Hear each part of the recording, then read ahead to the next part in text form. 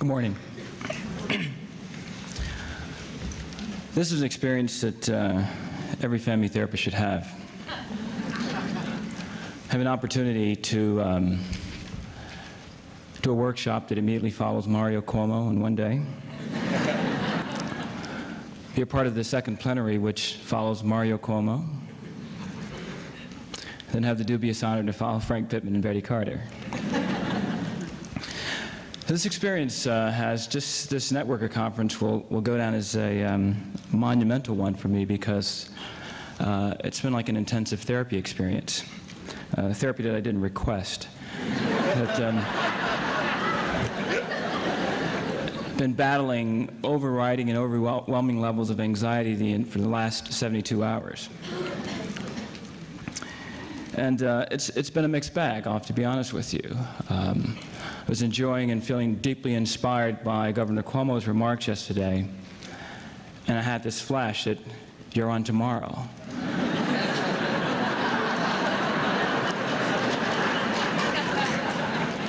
Then there were gaps in my attention span that rivaled the gaps in the Nixon tapes.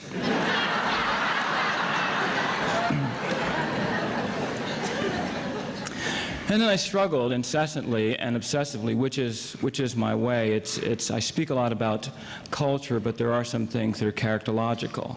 And my proclivity toward obsessions fall under the characterological category. And then working with Rich Simon triggers every characterological flaw that one ever has.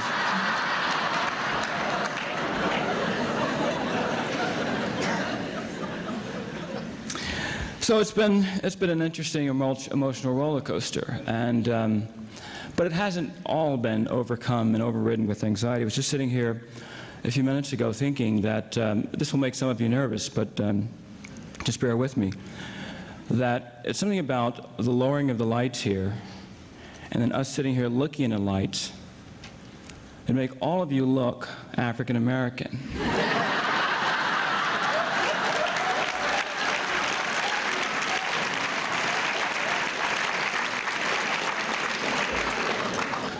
I began to relax.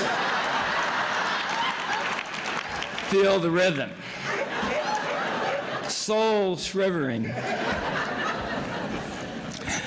And then I'm coming to you this morning, another thought I had was sitting here feeling this tremendous connection and feeling like I'm the embodiment, a hybrid of Rosa Parks and Jackie Robinson, and feeling deeply honored and flattered to have the privilege to be here, and simultaneously recognizing that sometimes the pathway to these forums is a long road for some of us. And so I'm deeply honored and grateful to Rich and Laura for affording me the opportunity. And what I wanted to talk with you about this morning, I thought a great deal about this talk. Trust me, that my obsessive way would not permit me to have it any other way. And I have students in the audience that are probably finally glad this day has come because they're tired of passing my office and having to have their demanding needs supplanted by, what am I going to do at the networker? And so I thought at one point that I would worried about what felt to me like enormous time constraints to talk about philosophy of therapy. Holding that truth in one hand, and then this resounding words of a trusted colleague of mine who takes every opportunity to remind me that, Ken, I think you suffer from an abstract thinking disorder. So it's something about the confluence of those two experiences that just made me nervous as hell. So then I thought that what I would do is to put together some rather clever and creative and flippant remarks that were laced with lots of levity. And I had that all prepared to come in and share that with all of you. And then we would keep this light and we would laugh together. But then I kept hearing these voices. And I know that's dangerous to admit in a crowd. So I was hearing these voices that I often hear saying, but don't forget.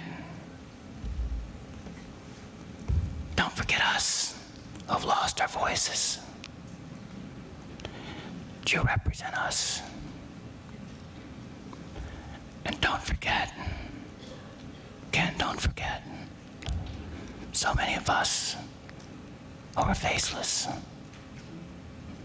Don't joke. The world we live in is serious. Seize the moment. So I couldn't seem to extricate myself from those very troubling and intrusive voices. But I've learned over the years that perhaps from my grandmother, who always had some profound wisdom, that she attributed to this amorphous something, that something told me to do this, or something told me not to do it. So I've learned to trust that. And so what I want to talk with you about this morning in the amount of time I have is what I consider to be the essential elements of therapy as I think about it these days, as I think about it and as I attempt to practice it.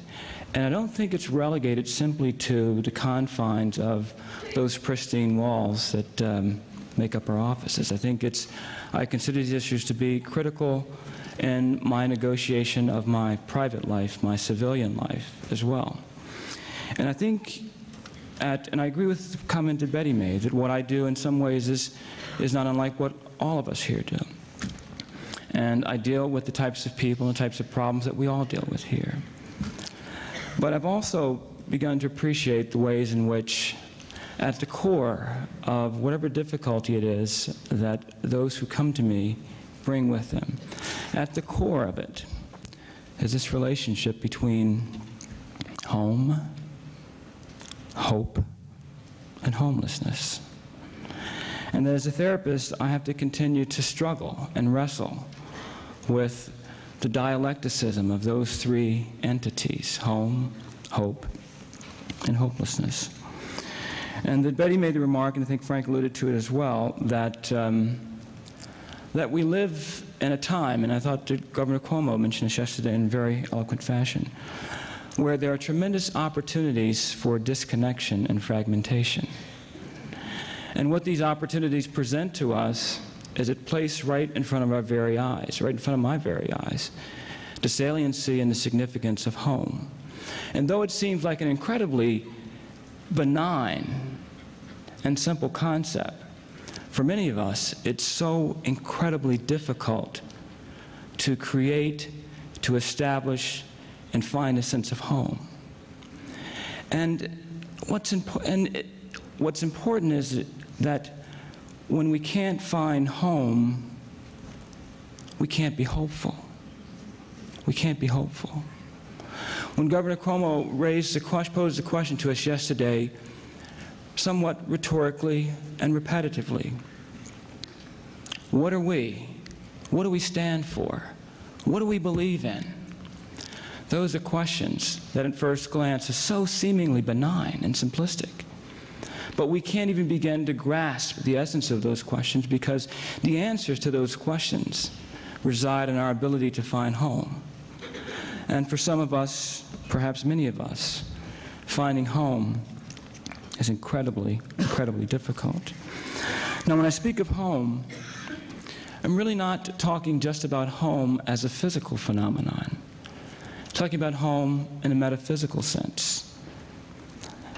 A resting place, not simply for our aching and tired and overworked bodies, but for our scarred souls as well.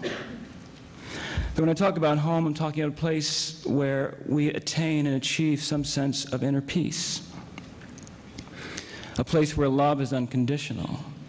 A place where I can be most certain that I am who I am, and I'm accepted, appreciated, and affirmed for who I am. That's home. But for some of us, and perhaps many of us, home is so incredibly difficult to find. Then when I think about home, I think about this place where we find this meaningful connection between our sense of purpose and where we derive some sense of direction. That's home. Home is where we begin to recognize the connection between our past, our present, and our future. Home is where we feel safe. We feel comfortable. We feel at peace with ourselves. And finally, home is that place where we derive our sense of rootedness to our existence. It's a place where the dichotomy, this artificial distinction between self and other, is merely appreciated and respected for what it is. Words, semantics. Because home, when we find home, it has a way of bridging those gaps. And finally, home is the temple of our familiar. But some of us can't find home because our lives are paralyzed and maligned by chronic state of homelessness. It's just part and parcel of the world that we live in today. And homelessness involves something far more salient than not having a place to sleep, or not having a roof, or water, heat, air conditioning. Homelessness, in its most disruptive form, is disconnection. It's disconnection. The homelessness leaves us with this perpetual yearning for, as best we can put it, for that something else. We can't quantify it. We can't label it. We can't codify it. It's that something else that we have this incessant and insatiable yearning for.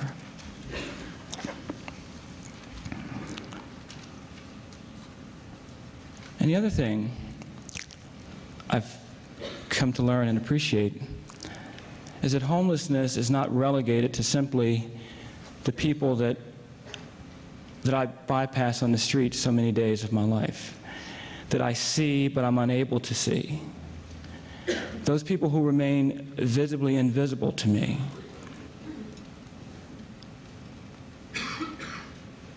But homelessness also plagues many of the people that I see in therapy. And I would imagine many of the people that we all see in therapy. And if we had time and the courage to be honest, to turn the lights back up, close the doors, and speak to each other heart to heart, we could be at a place where we could recognize that even as we sit here, that there's so many of us in this room who are struggling and grappling with some sense of homelessness in our own lives. That I've been somewhat amazed to find that deeply embedded in each of us is a little piece of Dorothy from The Wizard of Oz. We're all trying to make it home. We all have that piece of yearning that we can't quite put our fingers on, but it's so vitally important for us to have. Now, homelessness takes on many different forms and many different manifestations. I'd like to show you a clip now that I think would highlight just a few of the ways in which homelessness has beset and impacted our lives. Clip, please.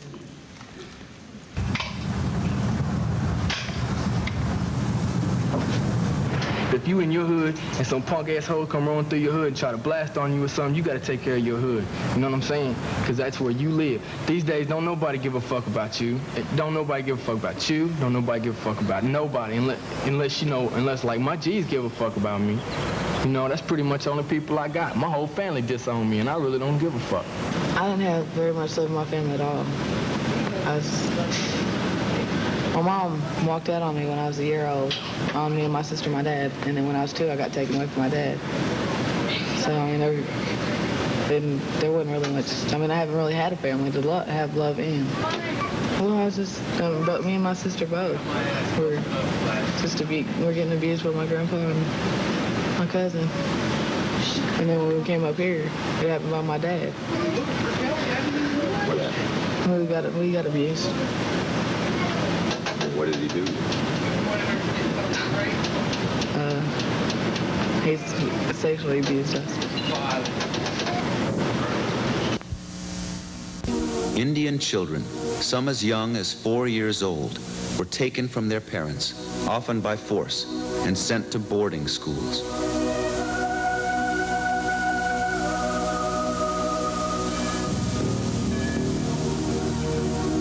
At the boarding schools, children were stripped of all outward appearances linking them to their Indian past.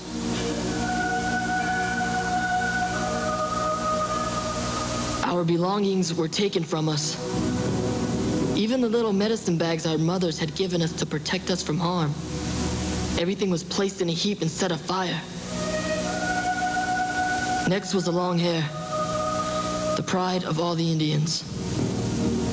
The boys, one by one, would break down and cry when they saw the braids thrown on the floor. Lone Wolf, Blackfeet. Children were forbidden to speak of their traditions and severely punished if they used their native languages.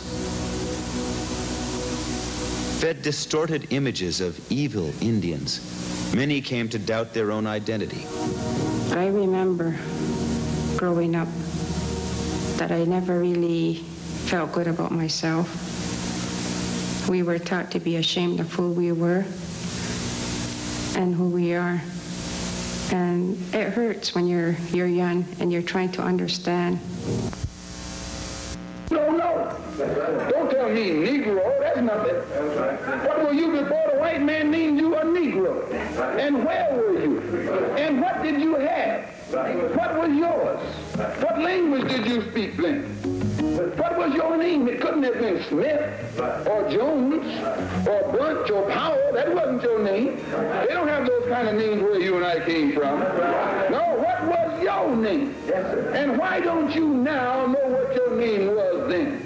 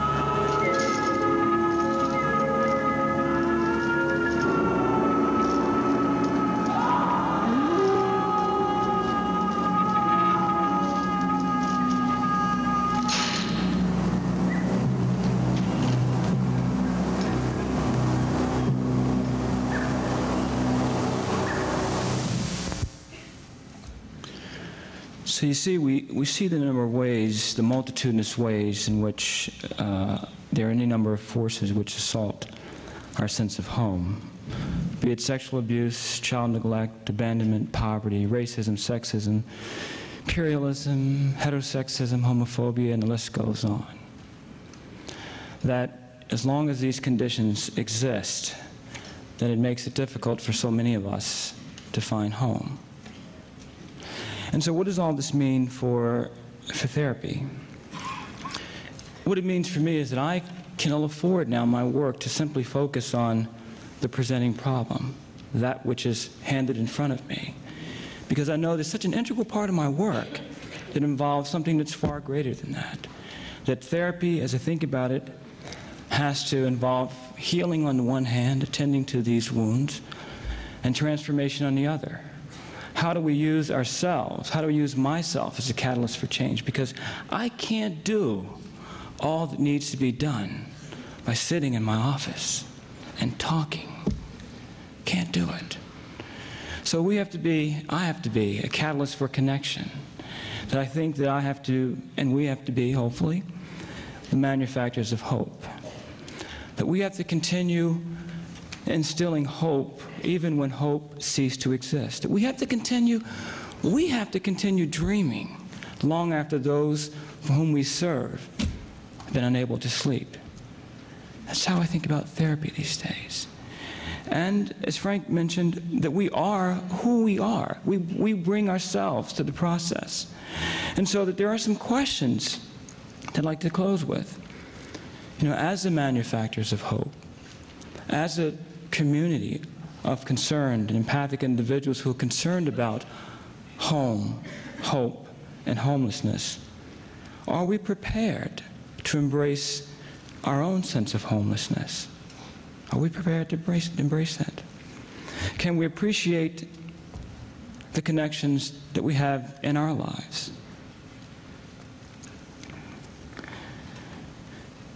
Can we risk challenging acts of injustice, even when they don't affect us personally?